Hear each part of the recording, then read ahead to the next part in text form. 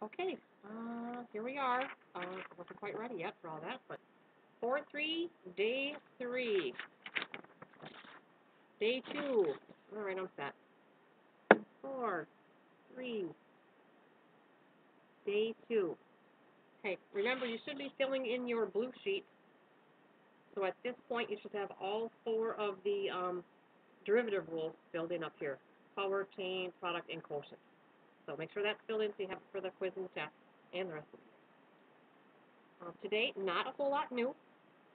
We are looking at just a couple of examples. We just really want to get good at these derivative rules because it's your lifeline in calculus.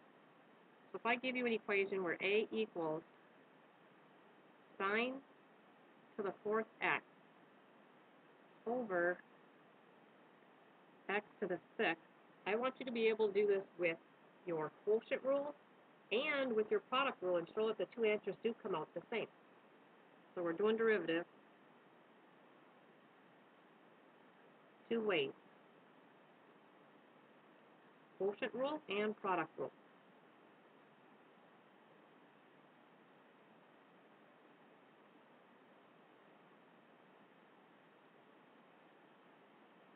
Okay, if I didn't tell you to do it two ways, you probably would have just went with the quotient rule. So you would have seen an x term divided by another x term. So we'll jump right into quotient rule. So a prime, we need the derivative of the top. I am going to take the time to rewrite this as parentheses to the fourth power. Now I can see it's a chain rule where I got the inside and the outside. So 4 comes down, times sine x to the 1 left power, times the inside derivative of the cosine x, and then I still have to multiply by the bottom. So that's my u prime times v minus, keep the top the same, sine x to the fourth, and now the derivative of the bottom is 6x to the fifth. And then that's all over the bottom squared. And that's going to make, remember, the power of the exponent rule here is multiply. So that's going to make x to the 12th. All right, we need to simplify this. So we're going to factor the top. The top has two baskets, this one and this one. So we've got a 6 and a 4. We can take out a 2. I've got x to the 6th and x to the 5th, so I can take out an x to the 5th. I've got 3 of the sine x's and 4, so I can take out 3 of them.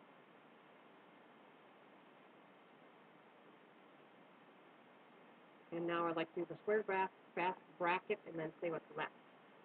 So I had a 4, divide out a 2, that leaves a 2. Add x to the 6th, took out 5, that leaves an x.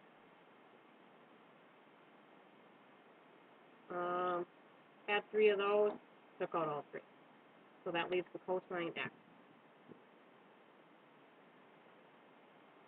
Now the second basket, we had a 6, divided out a 2, that leaves a 3.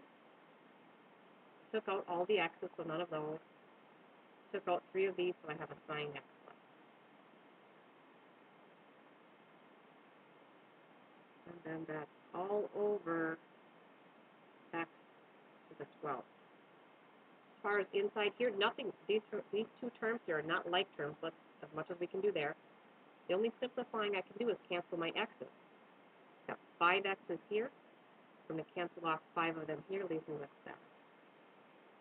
Okay, so at this point we're going to stop. We've done all the simplifying. We just have to make this answer look like the product rule one, or we make the product rule one look like this one. So I'm going to leave some room in case that's the one I want to change. So in order to do product rule, I have to have a product of 2 x's. And the only way I'm going to get a product of 2 x's is to rewrite this and bring this x to the 6th up so that it's multiplied by the numerator. So I'm just going to rewrite this. I'm going to keep sine x to the 4th. And then when this comes up, it just has a negative exponent on it. And now I can see I've got a u times a v. And now I can do the product rule. So a prime now is the derivative of the u is a chain rule. There's my inside and outside, 4 times sine x to the third. And the inside derivative is cosine x. Derivative of x is 1. I have to mention that up there. So there's my u prime. So I have to multiply by the v. Plus, keep the u,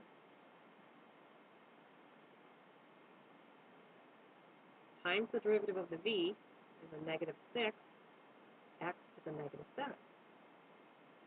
Okay, so I'm going to factor this one, because I need to get this stuff to, well, maybe not. Let's see, we've got 4 x to the negative 6 sine cubed x cosine x. Here, I'm going to bring this to the front of minus 6x to the negative 7 times the fourth x. Okay, can I make, let's see, which one do I want to change here?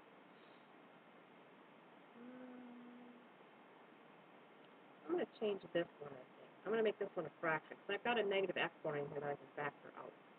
I'm going to factor out the two baskets again.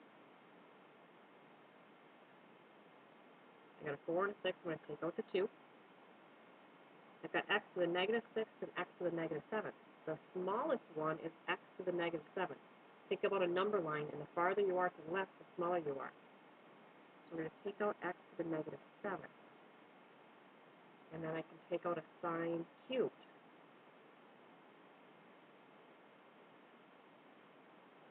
X. So that would leave inside here at a 4 divided out of 2. X to the negative 6. When I divide this out, I'll show you real quick. If you have x to the negative 6, and when I take this out, I'm dividing it out. The rule here is when you divide, you subtract exponents.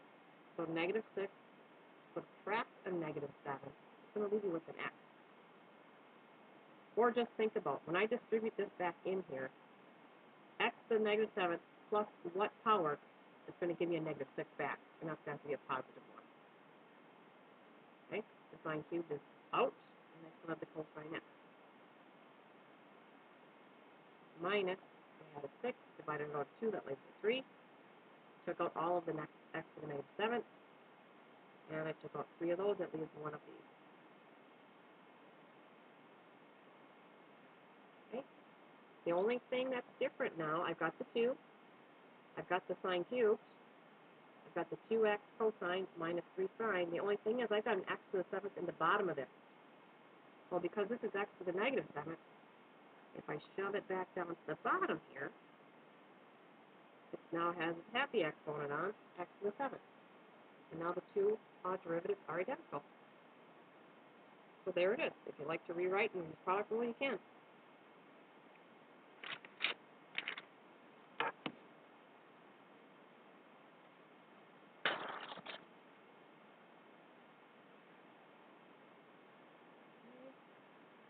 Number 2, we've got a of x equals 20 over sine squared x. Again, two ways. We want a derivative, our quotient rule, and a product rule again. Two ways, quotient and product. Okay, you may not have thought of this as a quotient because there's no x term up there, but you can still use it as a quotient rule if you think of it as x to the 0 power.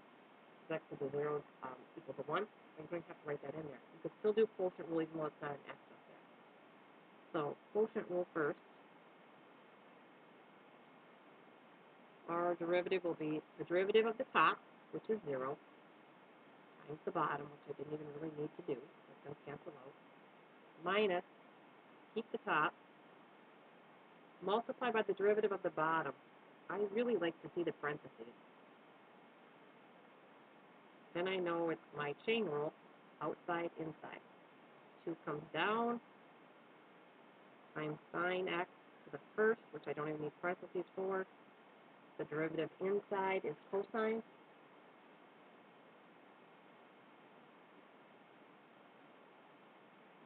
And then we're all over the bottom, which is sine squared, and I need that squared. So I'm going to factor the top, or I don't even have to factor, that goes away, that's 0. So we're going to have negative 40 sine x cosine x all over sine, we multiply here, I guess you would have got right if you added, sine x to the fourth, and then the simplifying that I can do is I can cancel off one of the signs. That sign takes away one of these. We got negative 40 cosine x over sine cubed x. Okay, see if we can get the same thing with without doing quotient rule. That means we have to rewrite it first, so let's take it out of a quotient. So if it starts 20 over sine x squared, you got to get rid of the denominator to not do quotients. You're going to bring it up and make it a negative exponent.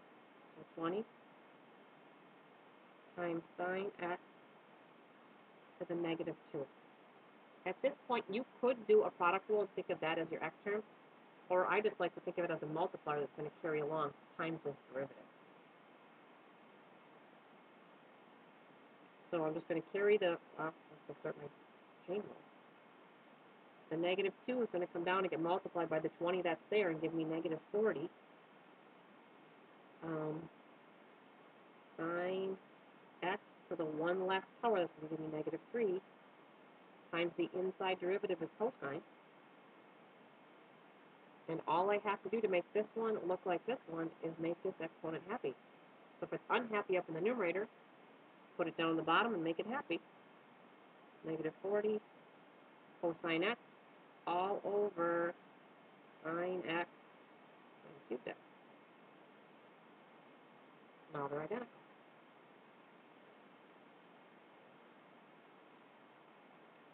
Okay, do I need that one? Boys, I might just make your day today and call that good. I don't think there's anything in this last one that's too tricky. Oh, yes, there is. That's why it's there. I lied. Last one.